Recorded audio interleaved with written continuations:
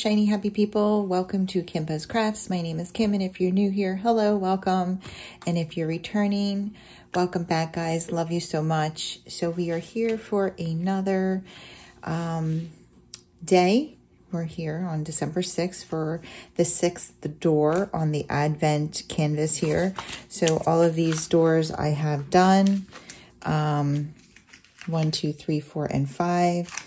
So when the finished painting is done, it is a painting done by Randy Wollenmann, and I have linked below a link directly to his website, as well as some links to some companies that have produced puzzles of his artwork. His paintings are fantastic. They're so cute.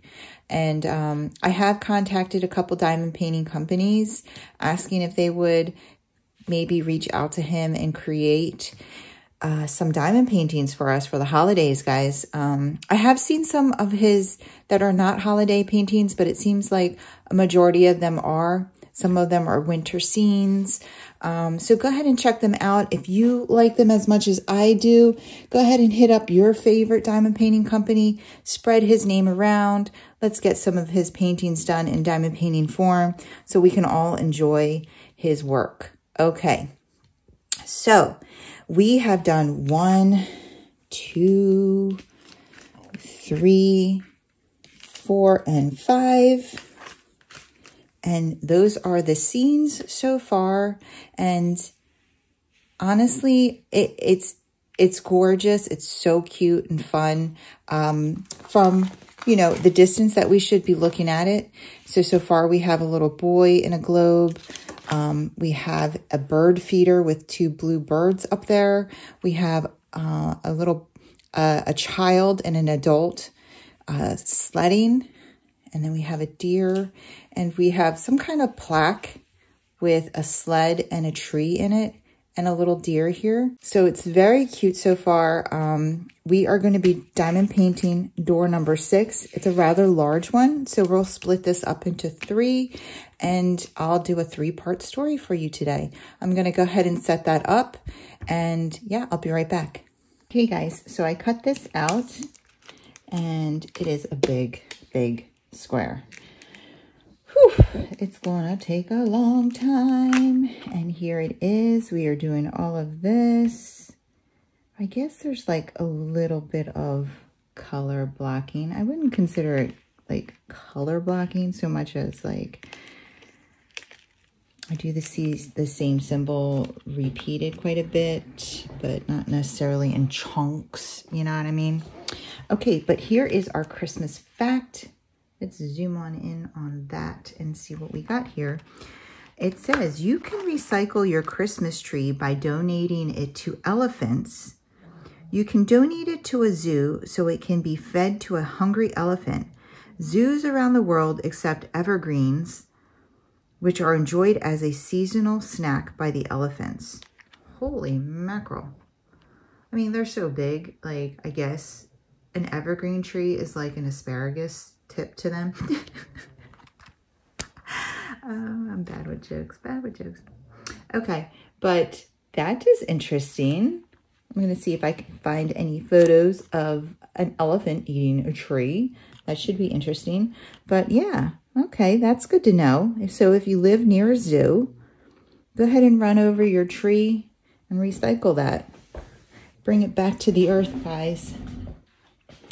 Okay, so since this is such a big square, we are definitely doing it in 3 sections. And I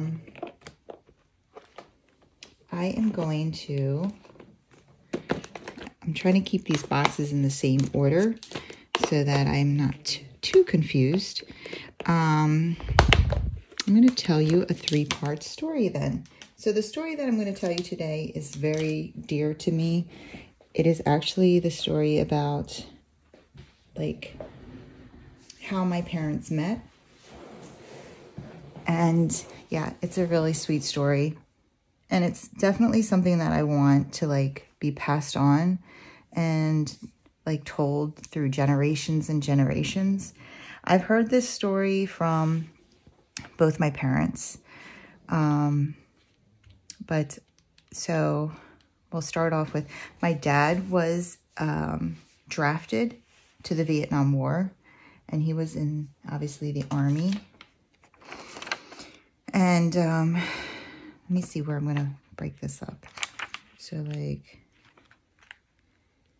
I guess I'll go, like, maybe here. Does that look? I'll go here.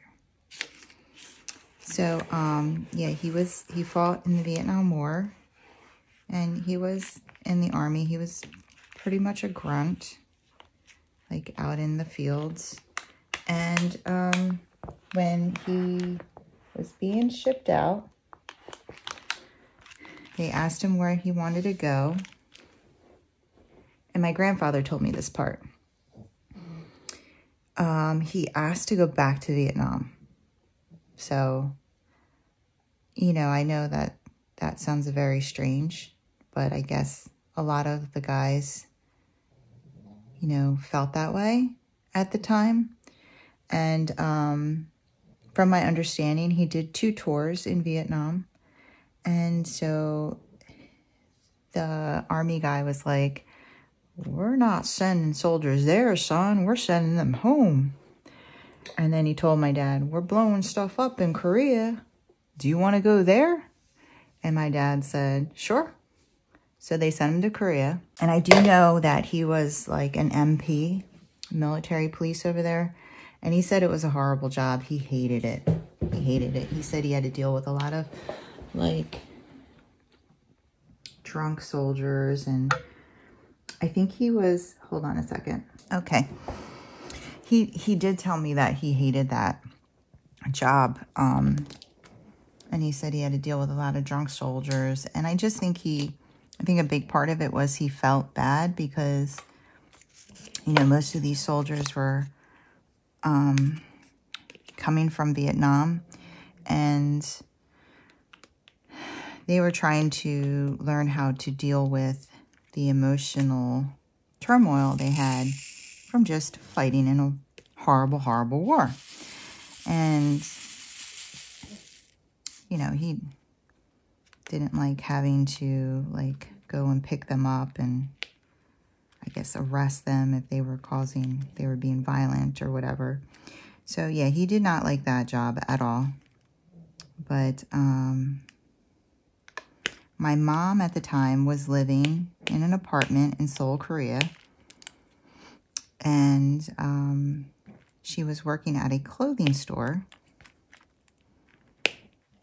And he walked in one day and he saw her. And he just thought she was absolutely lovely. And he had his little English to Korean dictionary.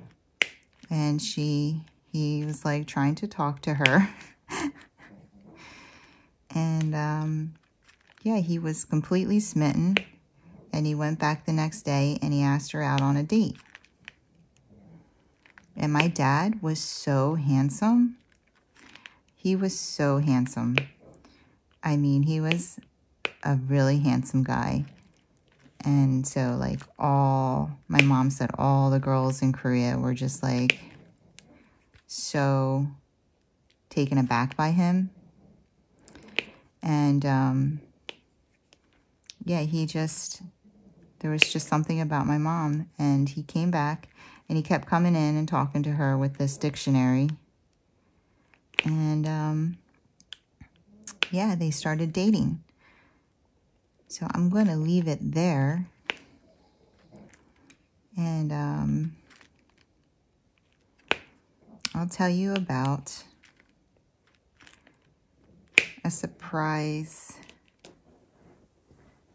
Someone stopping my mom. I'll tell you another story when we come back. I'm going to finish the square and we'll pick up when I'm done. Enjoy the music.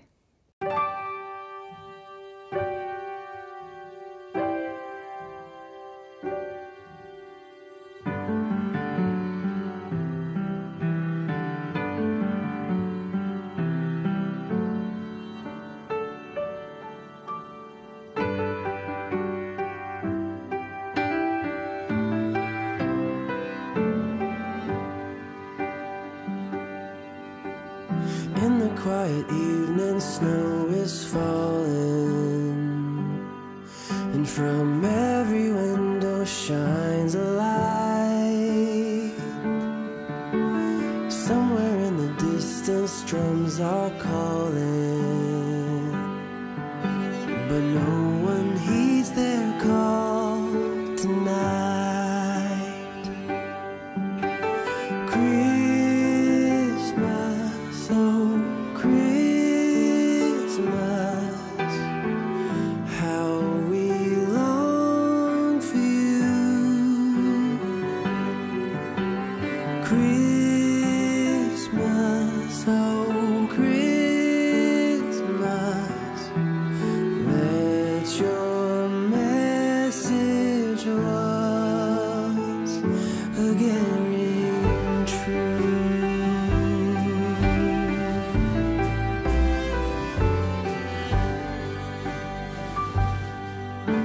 As I walk through the streets of my old hometown, I hear sleigh bells ringing in the air. There are Christmas decorations all around. Tonight love and peace are everywhere.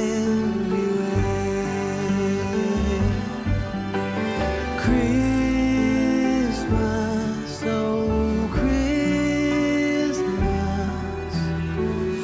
how we long for you. Christmas, oh Christmas, let your message once again ring true.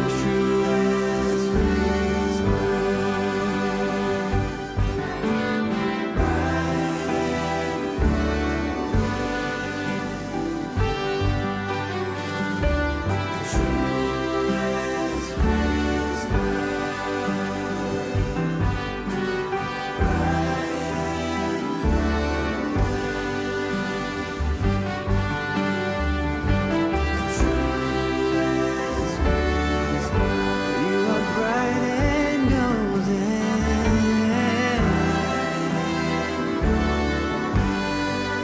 Let it snow, let it snow.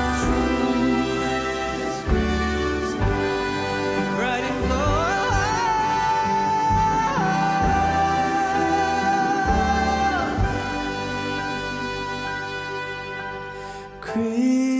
Christmas, oh Christmas,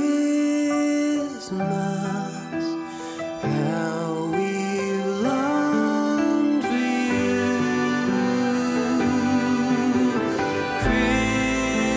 Christmas, oh Christmas, the child is born anew.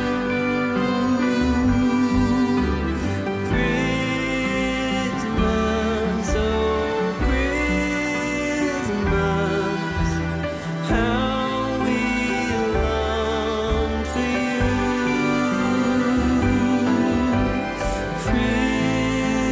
Christmas, oh Christmas, let your message once again ring true.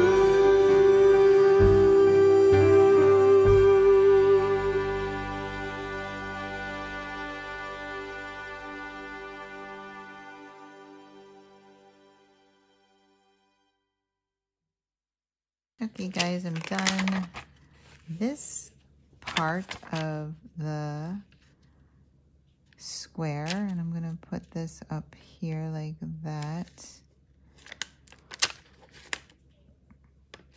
And this will be the second part of the square that I work on.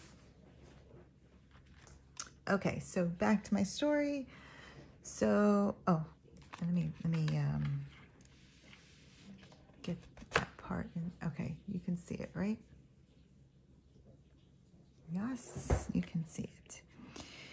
So, my parents started dating, and my mom came from a very, very, very remote village in the mountains. Like, they had no electricity. They didn't have running water. And so when she moved out to Seoul, like, all of that was new to her. And her dad came to visit and meet my dad, her parents, her mom and dad. And they were telling us how, my dad was telling us how my grandfather spent hours in the bathroom because he had never seen running water or like plumbing before. And he said he just kept turning the water on and off and flushing the toilet and asking my mom where it was coming from and where it was going. I can imagine how that looks like sorcery to someone who's never seen it before. So I thought that was really cute. So eventually my dad asked my mom to marry him. I know they did not date very long. It was only months. And my aunt told me how he did not tell them that when they got married at the U.S. Embassy in Korea. And my aunt told me how he did not tell them that he got married. My dad did not tell my family, like his parents, that he got married. And so when he wrote letters to them, he kept writing, "I can't wait for you to meet my yobo. I can't wait for you to meet my yobo." And that's wife in Korean, in Hangul. And they just were like, she's like, we were so confused. We just kept going, yobo, what is he talking about? And yeah, so she said, I don't know when he actually did tell them, but I know he had to tell them. I think his plan probably was to just show up on the doorstep with her. Honestly, that's so my dad. I can totally see him having that, like, as his idea. But that's not what happened. And honestly, that's a different story. So,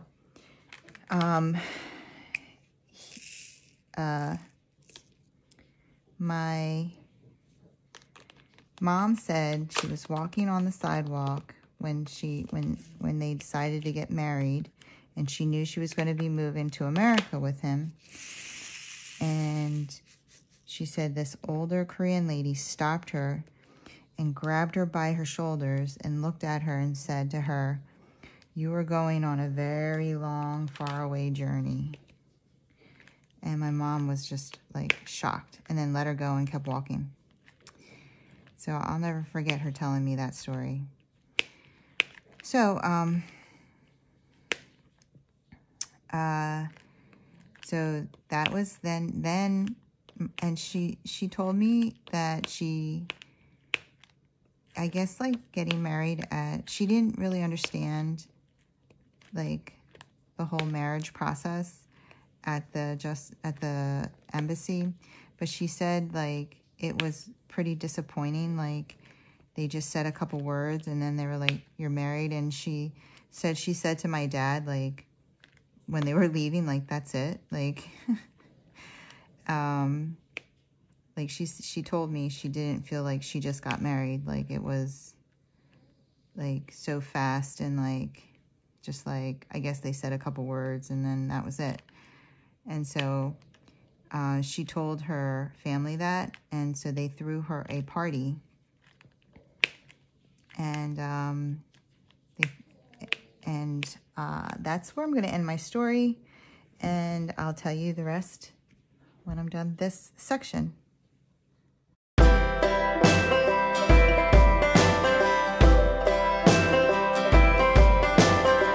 Still remember back in the day, first riding an open sleigh. I was a child, I was the kind who smiled.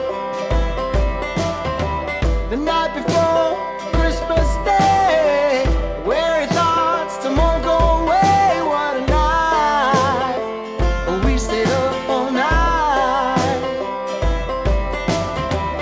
Now it seems like no one's gonna wait for it.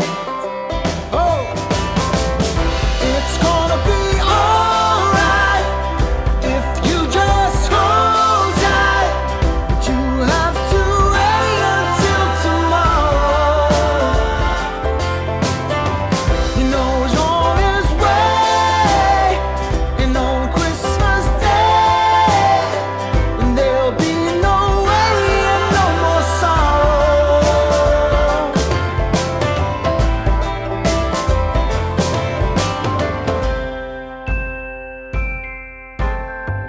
God bless those who have nothing.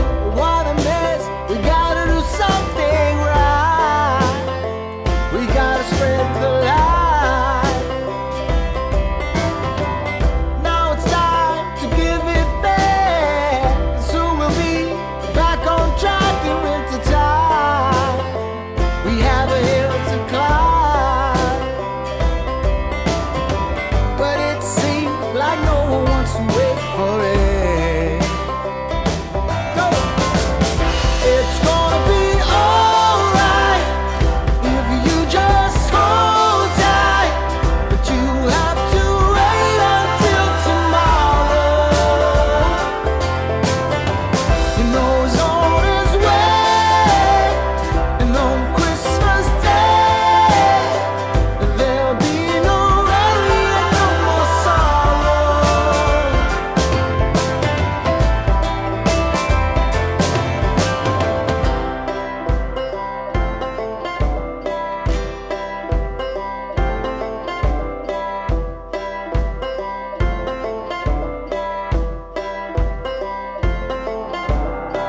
You know he's on his way, and on Christmas Day, there'll be no worry and no more sorrow. It's gonna be alright if you just hold tight, but you have to wait until tomorrow. You know he's on his way, and on Christmas Day, and there'll be no worry and no more sorrow.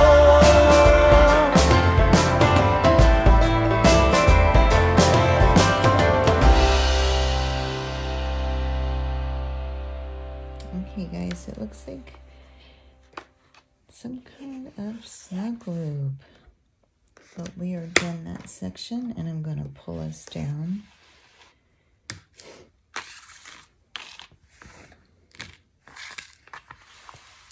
So I can start working on this last section here. Just turn the light back on.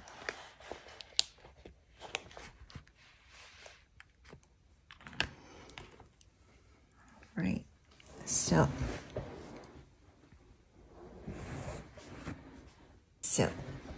after, I believe that, I'm gonna have to verify with my mom, but I believe that it was after my parents got married, and her family, excuse me, threw her a party. They went back to her village, and, you know, my dad met the rest of the family because he had already met her parents. And like I said, my mom grew up in a very, very remote area in the mountains. So they took a taxi to my mom's village, and my parents were telling me, you know, when you took the taxi, it went up the village, and it went up like, it went up a mountain. It was on this like tiny road going up and up and up and up and up this mountain. And then at some point, it stopped, the taxi stopped, and my mom's two brothers were standing there waiting for them on the side of the road. And the taxi stops, and, you know, they greet her brothers, and the taxi driver goes to get the luggage out. And my dad's like, wait a minute, you know, they're dropping us off here. My mom's like, yeah. And my dad's like, well, how far are we from your village? And they tell him like 2 miles, that it's 2 miles further up the mountain. And my dad's like, no, we're not walking 2 miles. So he makes the taxi driver like stop taking the luggage out, and he makes her brothers pile into the taxi, and he tells the taxi driver, you know, keep driving, like, because there was still a road. So he's like, tell him, like, you know, go. And they're telling him, no, you know, this is as far as that he can go. And my dad's like, no, we're not lugging luggage 2 miles up the road. So he makes the taxi driver go, and he starts driving, and he's driving, and then not too much further up, he gets stuck because like the road stops. And he like physically got stuck. The taxi got stuck. And so then my mom's brothers and my dad had to get out and push the taxi driver and get it unstuck. Yeah, and they had to walk from there.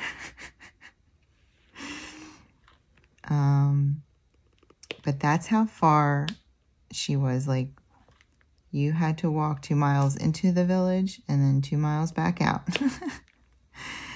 And so they walked the rest of the way to my mom's village, and they had a huge party for her to celebrate her marriage. And this is another part of the story. I'm not sure. I think it was like a 3-day party, but I'll have to ask her again and verify.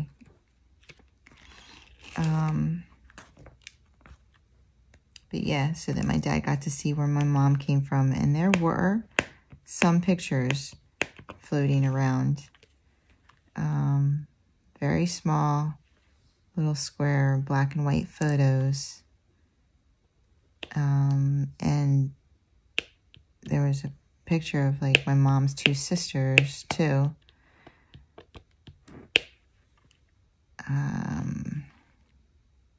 And who knows, maybe one day if I actually ever find those photos, I can show everyone.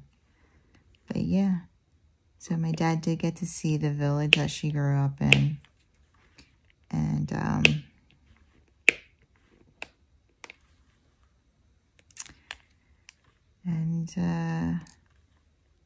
she never really had, you know, a wedding or anything.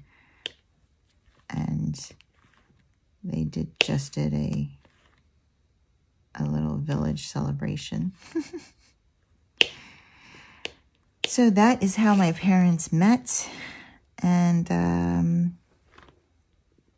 I have another story for you about them, like a little spin-off that I'll share on another square. I'm going to finish this one up, though. You guys enjoy the music.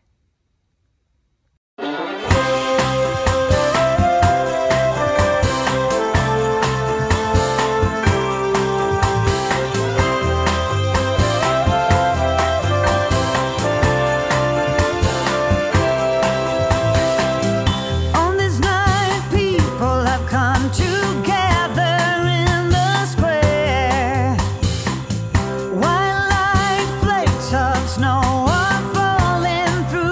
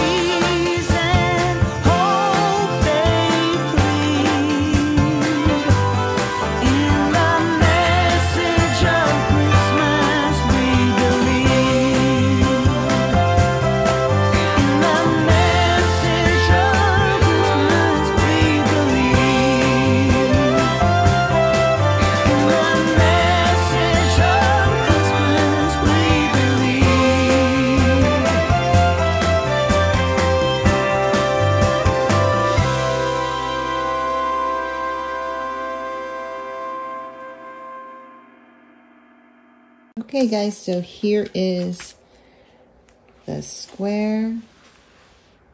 It's a snow globe with a puppy and 2 people caroling so far. So that is door number 6. These doors are going to be getting cut off soon. And here we have it, all the doors.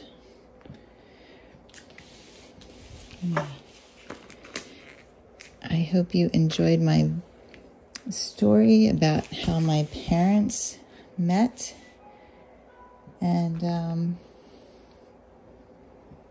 yeah, so we have 3 over there and 3 over here. And tomorrow, come back for day 7, door 7, and my protein oatmeal recipe. Yummy.